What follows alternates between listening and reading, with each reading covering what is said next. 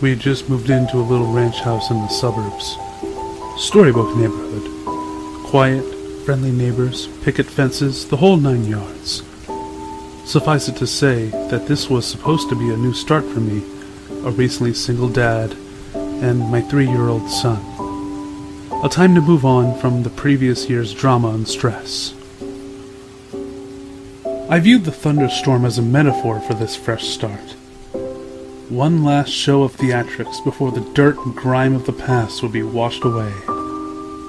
My son loved it anyway, even with the power out. It was the first big storm he'd ever seen.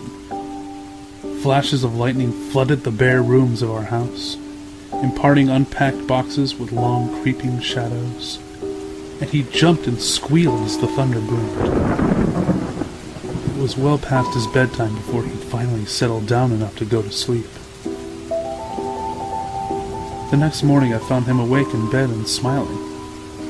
"I watched the lightning out my window," he proudly announced. A few mornings later, he told me the same thing.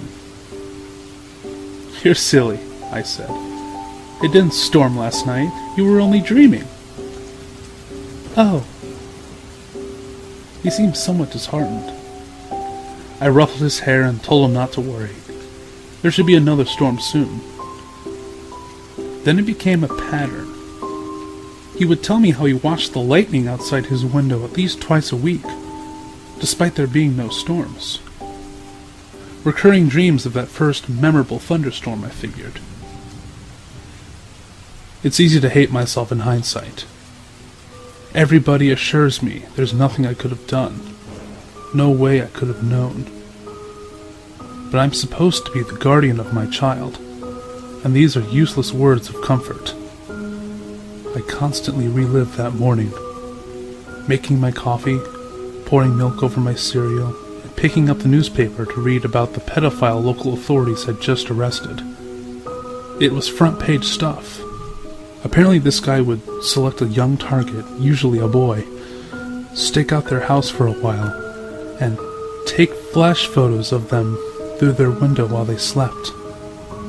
Sometimes he did more. My stomach sank as the connection was made. At the time, it was merely something from a child's imagination. In retrospect, it is the scariest thing I've ever heard. About a week before the predator was caught, my son came up to me in his pajamas. "Guess what?" he asked. "What?" "No more lightning at my window." I played along. "Oh, that's nice. It finally died down, huh?" "No. Now it's in my closet."